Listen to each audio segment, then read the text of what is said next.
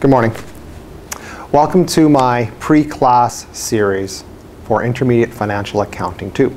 Today we're going to take a look at shareholders' equity, our chapter 15 from our textbook. And what we're going to do is we're going to focus on a couple of the basic things, a couple different examples that will help you, as always, make the class a really great learning experience. Let's get started. Our first example, we're talking about selling and buying back preferred shares. What I'm introducing here is an account called contributed surplus. We're going to use contributed surplus a number of times throughout this course, and you're going to see us using it now for the first time. And again, we'll see it a few more times.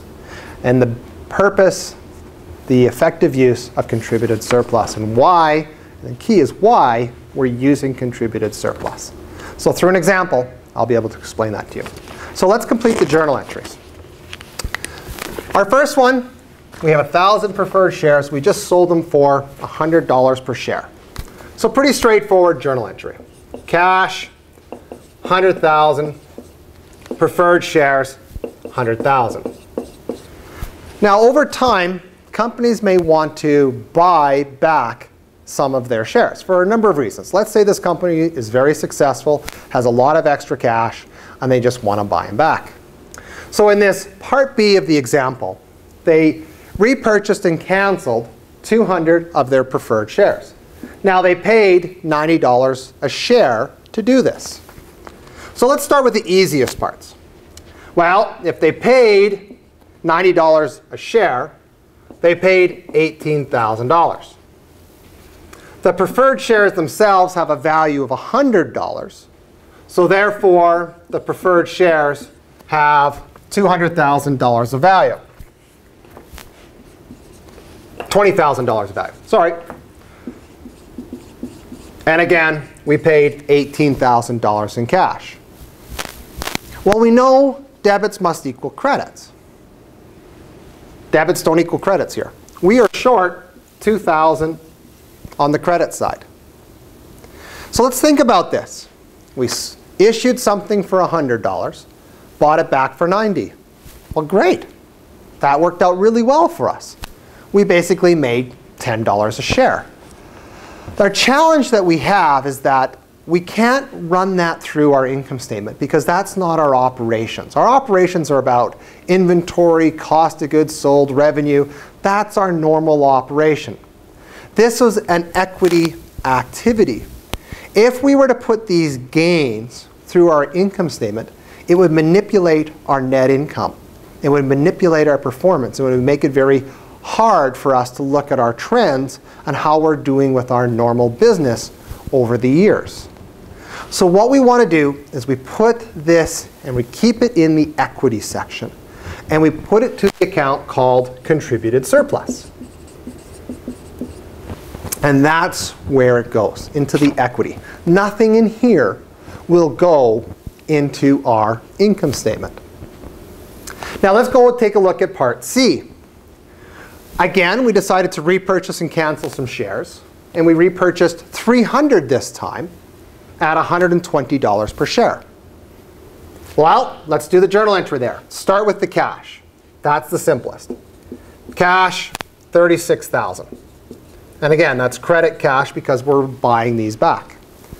The shares have a $100 value. So preferred shares, 300 times 100, that will give us a value equal to $30,000. Now, this doesn't equal. We're actually short on the debit side here. So what do we do now?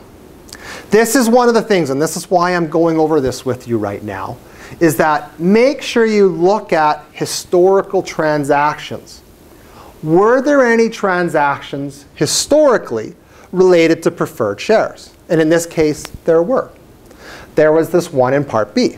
So with this historical look, what we have to do is we have to look at and say, is there any outstanding contributed surplus related to these preferred shares? The answer is yes. So what we have to do is we have to use that up first before we put any balance to retained earnings. So we have a contributed surplus balance of $2,000. we have to get rid of that. We've got to take that down to 0 in this case. So contributed surplus, taking it down to 0, means that we'll debit 2,000 here. Now, we're still short. 30, 36, 2. We're still short $4,000. Well, in this case, we're paying more for preferred shares than we issued them for. So we're going to take that difference out of retained earnings.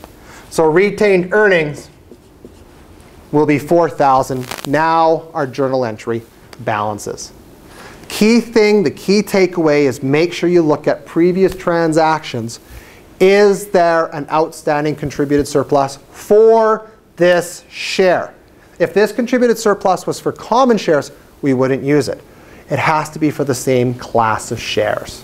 So because this was preferred shares, contributed surplus balance from a previous transaction, we'll use it up first. And then if we're still short, we'll go through our retained earnings. Let's move to our second example. The second example is about dividends. We've got $85,000 of dividends being paid to the preferred and common shareholders.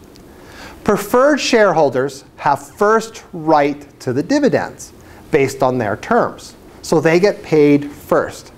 And then if there's any remaining monies, those monies will go to the common shareholders. But again, the key thing in this question is look at the terms. So we've got $200,000 worth of preferred shares. The preferred shares pay 75 cents per share. And there's 50,000 shares. We've got $300,000 worth of common shares. And the number of common shares is 30,000. So again, what I'm talking about is we have to focus very heavily here on terms. So A, the shares, the preferred shares, are non-cumulative. B, the preferred shares are cumulative. How does that change our answer? The last bit of data and information that we have to focus on is that no dividends have been declared in the previous year. So there's 1 year, the previous year, where no dividends were declared. Now, how do you solve this? How do you solve A based on the terms of A? Well, because it's non-cumulative, that means that if a year is missed, you're out of luck. You do not go back and recapture that missed year. So for part A, the preferred shareholders, common shareholders, the preferred shareholders will only get the current amount. So 50,000 times 75 cents means that they will get 37,500. And because they're non-cumulative, they won't get this missing year. So the remainder will go entirely to the common shareholders. And as you can see, there's our $85,000. That's the key thing to make sure you look at. For part B, the preferred shareholders are cumulative, which means that if a year is missed, that has to be paid before we can get into the current year. So that changes it now. So the preferred shareholders, common shareholders, there's going to be the arrears. The preferred shareholders, they're going to get that. They're also going to get first right in the current year, 37,500. The remainder now will go to the common shareholders, 10,000. There's your 85,000. But notice the big difference now. The common shareholders get a lot less because the preferred shareholders were a cumulative type of share. So I hope this helps. I hope that this will allow you to have a great class. Thank you very much.